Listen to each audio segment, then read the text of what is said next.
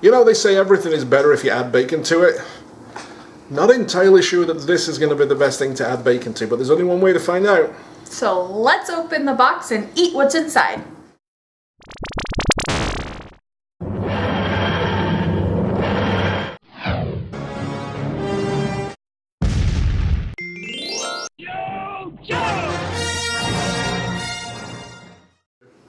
Hi Internet, it's Lee. And Taylor. And we have another taste test. Woo. This time, I believe this or not, this is the honest truth, I've never eaten a Pop-Tart in my entire life. Taylor tells me they're fabulous. Well, some of them are. There's a lot of flavors that really aren't. And going around the internet right now, there's a bunch of taste tests for Pop-Tarts where they try different ones and try and guess what it is.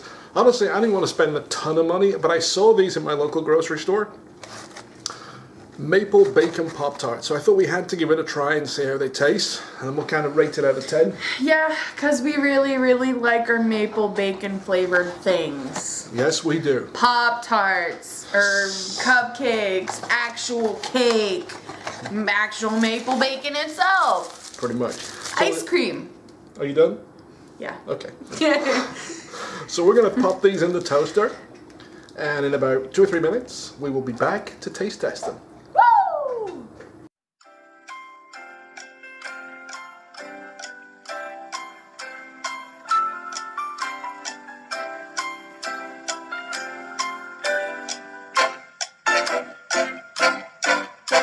All right, here we go. So this has been toasted. It took about, what, 45 seconds roughly?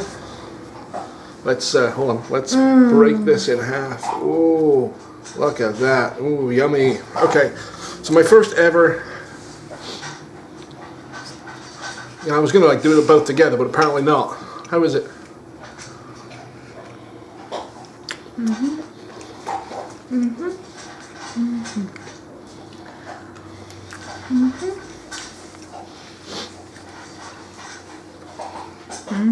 I think you can guess from the silence, that's pretty damn good. It's kind of crunchy on the outside. I may be the only person on the planet who's never had a Pop-Tart. It's crunchy on the outside with some frosting with some bacony smelling sprinkles. And then we got the ooey gooey center. It's kind of like a mapley bacony thing. It'd be really good with glass of milk. Yeah. Oh, you finished yours? Were we not? No, I just have half of mine left. It's really good. I have to say, I might be a Pop-Tart convert. It's complete junk food, I know. But I gotta tell you, Kellogg's, pretty damn good. I love Pop-Tarts. So what do you think out of 10? 10 out of 10. Well, on my scale of Pop-Tarts, based on the ones I've had in the past, I'd say that's a 10. Based on breakfast, if this was for breakfast, how many calories are in it? One pastry is 210 calories. Woo! Taste-wise, 10 out of 10. Would totally eat again. For breakfast, maybe on like a Saturday. See, I think these would be good for work to grab and go on the way to Oh, work. absolutely. I mean, they are completely junk food, but I used to grab them for work. That's how I know. Well, I gotta tell you, that's pretty good. I know, like I said earlier, I know there's a bunch of people doing the guess the Pop-Tart flavor. If you'd like us to do that, there's a link in the corner right there, or there. I'm not sure which one it is. There one, I think it is. If you'd like us to do it, choose yes. If you wouldn't, then just choose no.